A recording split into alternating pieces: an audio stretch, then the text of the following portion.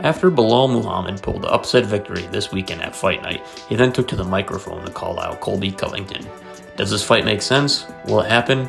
Well, it depends on the fighter, but I'll be going over that in this video. If you're Muhammad, yes, this fight does make sense. You were ranked in the top 10, and then after pulling an upset victory, you're probably going to be ranked within the top 5 now. Calling out the #1 contender in Colby Covington is a very smart move and will definitely get you more attention than what you already have. These two both have a similar style in their wrestling, as that's usually how they try to go and get their wins by a decision victory. Colby Covington does not currently have an opponent or a scheduled fight. He has a lot of potential matchups that he could take, but it seems that he might be ducking those opponents or has other plans, so that's why I feel like this fight could make sense. And if Muhammad does pull an upset against Colby Covington, that would be huge for him, and I'm sure he'd go skyrocketing up in the rankings and would definitely get a title shot soon. If this fight is to happen, I feel like it'll definitely be a wrestling match, and whoever can land more strikes is probably going to be the one who gets the victory. In this case, I would have to go with Colby Covington. I don't see any odds right now, but I'm sure Colby Covington would be the favorite, and I feel like Colby Covington would end up being victorious in this fight. And now I will go over why I don't think this fight will happen.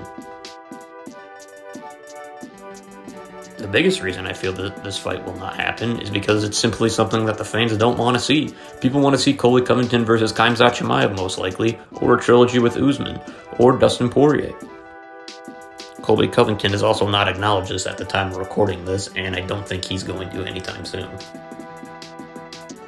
Muhammad is going up in the rankings for sure, and he's definitely going to fight an opponent who's ranked within the top 5 next, but who it is, it's kind of unknown. I don't see a Colby fight happening. Leon Edwards and Gilbert Burns are two opponents I feel would be a better fight for Muhammad than Covington. If one of those two want to fight and I'm Muhammad, I will definitely take that fight. It's probably going to happen on a pay-per-view. These people are big names and are ranked ahead of me, and that'll definitely get me more attention.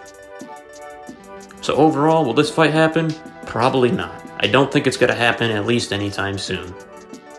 If this fight does happen though, I think it's going to go all the rounds, it's definitely going to be a wrestling match, and whoever can land more strikes is definitely going to be the winner, like I mentioned. I think Colby Covington would be victorious if this happens, but I don't see the fight happening. This is unrelated, but I really think French Montana looks a lot like Muhammad when he's wearing sunglasses. Maybe it's just me, what do you guys think? I think they look alike.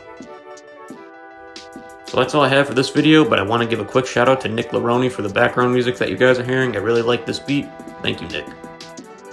Hope you guys enjoyed the video, and I will see you next round in the next video.